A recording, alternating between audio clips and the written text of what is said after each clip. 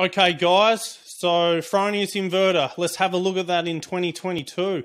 So the Fronius Inverter that we sell and still sell and have sold since it came out in around 2015 or 16, it's been around a long time. This model is old, but the reason is it's so good, it's so reliable, and it does the job. It was cutting edge technology back then, and compared to the cheaper Chinese inverters today, it still is better. Yeah, it is a premium inverter, and it should be called that. And we respect the great Fronius. I've personally been to the Fronius Factory myself over in Austria, comparing that to a Chinese inverter factory, which I've also been at a couple. Fronius, the inverter factory, well, yeah, it is a lot better. We can say it is a lot better. You can tell they're made in in Austria.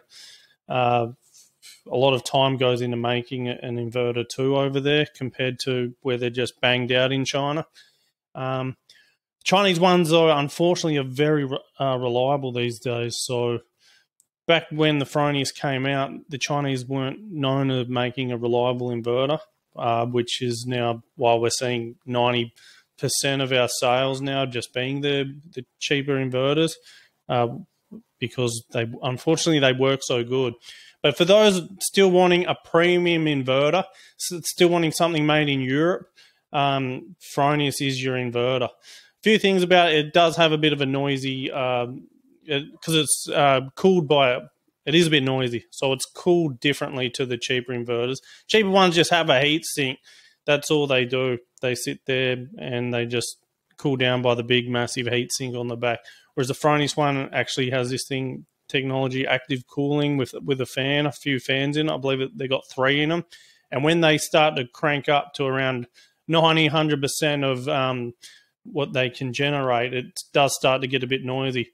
I personally have one. I have an 8.2 kilowatt single phase inverter, and that was all I could really get at the time.